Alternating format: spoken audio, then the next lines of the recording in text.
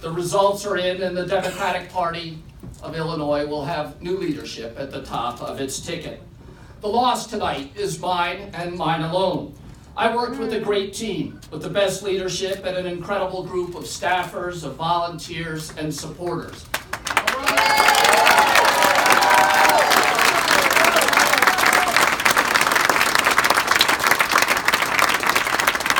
I could have made more calls, delivered more speeches, traveled further, or shaken more hands. I could have developed better policies or spoken more clearly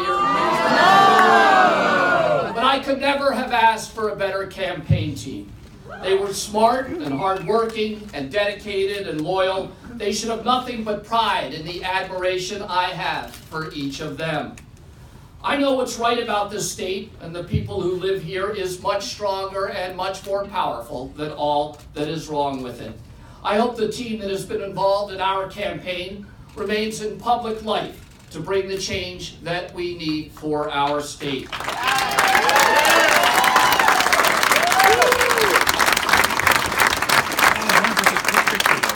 For just under a year, we've battled J.B. Pritzker for the heart and the soul of the Democratic Party in Illinois.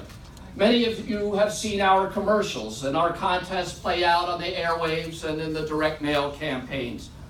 But as a fellow candidate, I have a unique position from which to have observed J.B. Pritzker. I have seen him up close and personal. J.B. and I have both been in Cairo, in the southern tip of Illinois, and we were unified in our condemnation of the federal government's abandonment of that community. We were together in Saline County on the stage where we spoke to an assembled crowd and battled for their support. We debated each other at SIU and UIC and U of C and UIUC and Northern and Northeastern.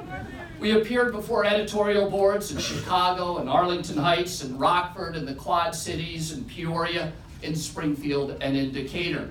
We competed for support from community leaders north in Lake County along the Wisconsin line and south in Elizabethtown along the Ohio River just across the border from Kentucky and everywhere else in between. We have both sought and support from potential voters while working the L stations and the metro stops and at riverfronts and in rural communities and farm communities across the state. We've seen beautiful rivers and wild places and shooting ranges and research labs. 8 opponents ran against Mr. Pritzker. We all came from different backgrounds and very different skills and very different parts of the state, and he took us on one at a time, and sometimes all at once. All of us, his opponents, battled him. We called him out. We ran millions of dollars of ads. We built campaigns to try to beat him, and every time he battled back. Cardinal Supich once said, "In a democracy, the voters get the government they deserve." The voters of Illinois have spoken, and now we must follow their lead and give Mr. Pritzker the support that he has earned.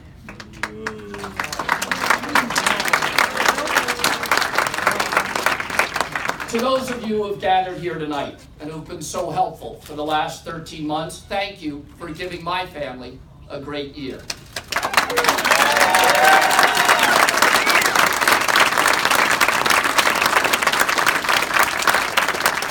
This was the 6th time a member of the Kennedy family has appeared in the Illinois statewide ballot. Our family, therefore, owes a great debt of gratitude to the people of Illinois for being so supportive, so often, and for so long. I hope this won't be the last time our family is represented on the ballot.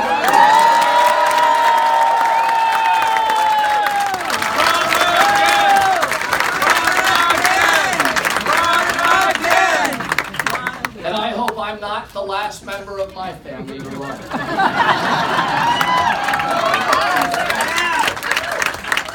Sheila and our 4 kids, Kate, Chris, Sarah, and Claire, could not have sacrificed more or complained less.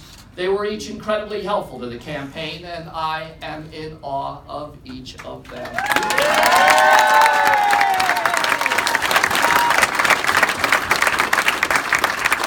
Rod, Joy, and Falana have been the best part of this campaign.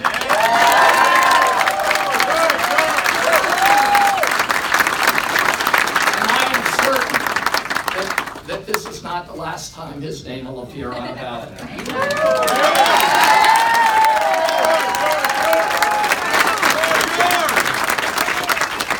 The greatest applause I ever heard was the night that my Uncle Teddy Kennedy ended his campaign for the presidency in 1980. Teddy taught us all a lot that night. Jack said that the glory goes to those in the arena. Jack may have said it best, but Teddy lived it the largest. One uncle's words and the other's example are my guidepost tonight. Throughout the campaign, many of you have heard me share the Kennedy family adage that it is better to win than to lose. But it's, yeah. My mother's already called.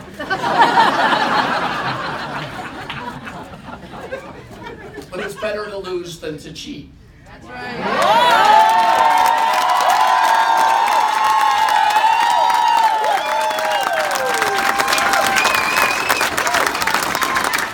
Let me share more of this with you tonight.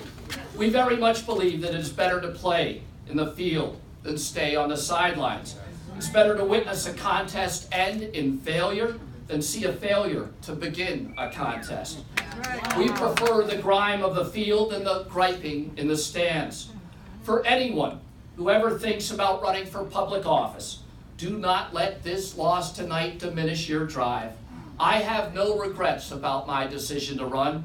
I'd rather be standing here in front of all of you giving this speech than sitting at home wishing that I had raised my voice.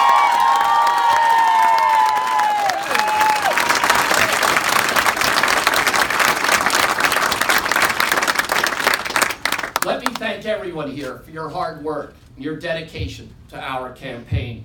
Whether you've been doing it for a day or a week or a year, the effort, the camaraderie, the dedication to our community have all been impressive. This was not an easy campaign. I've worked on many. I've stood at visibilities. I've run field operations. I've run fundraising, and I've chaired campaigns. No campaign I've ever been affiliated with has been as challenging as this one. And yet, we all fought on. For those of us on the campaign, this has been a painful and difficult race. But for millions of people in our state, it is not the race, but in fact their entire lives that is painful and difficult. It is for those people that we stayed in the race.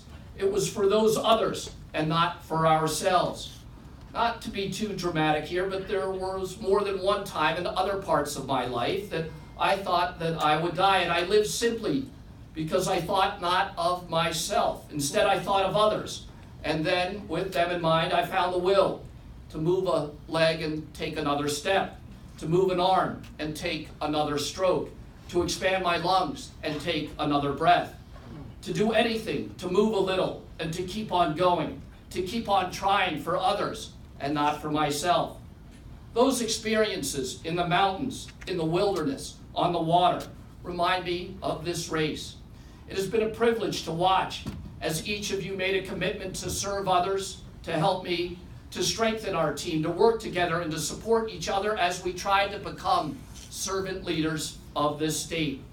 As we end the night and as we end this campaign, I want to thank you all for being great Democrats. I want to thank you for being great citizens of Illinois. And I want to thank you all for being great patriots to America. God bless you.